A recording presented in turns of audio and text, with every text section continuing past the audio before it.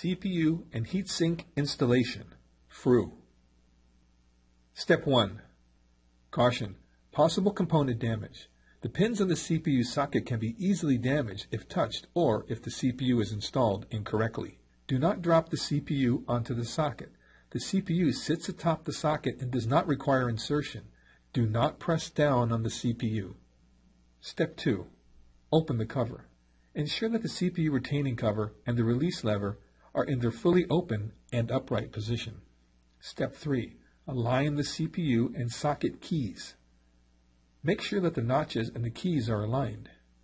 One corner of the CPU is marked with a triangle, and one corner of the CPU socket is also marked with a triangle. These two triangles are the key and must align. When the triangles are aligned, other keying notches and trims line up as well. The notches and indents in the socket and CPU line up, and the CPU sits flat within the socket. Step 4.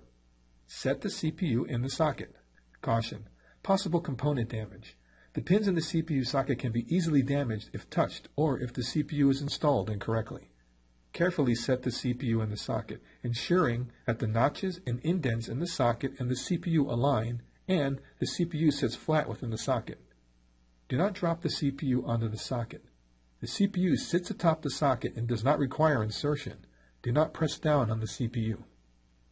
Step 5. Close the CPU retaining cover. Close the CPU retaining cover. Lower the release lever and secure it under the retaining clip.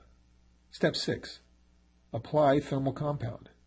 Caution: possible thermal-related component damage. To ensure the proper transfer of heat away from the surface of the CPU, apply the entire contents of the syringe. Step 7. Clean off the heatsink bottom. If you are reusing a heatsink, be certain to clean off the bottom with an alcohol wipe. Step 8. Secure the heatsink. Lower the heatsink onto the top of the CPU. Caution: system thermal failure or component damage. Once the bottom of the heatsink contacts the top of the CPU, do not move the heatsink. Excessive heatsink movement can cause the thermal compound to smear and become uneven. This can result in voids in the compound that can negatively impact the transfer of heat away from the CPU. Step 9. Tighten heatsink screws.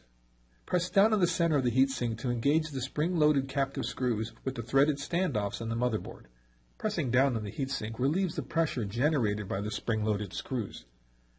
To secure the heatsink, alternately tighten the captive screws 180 degrees until both screws are fully tightened.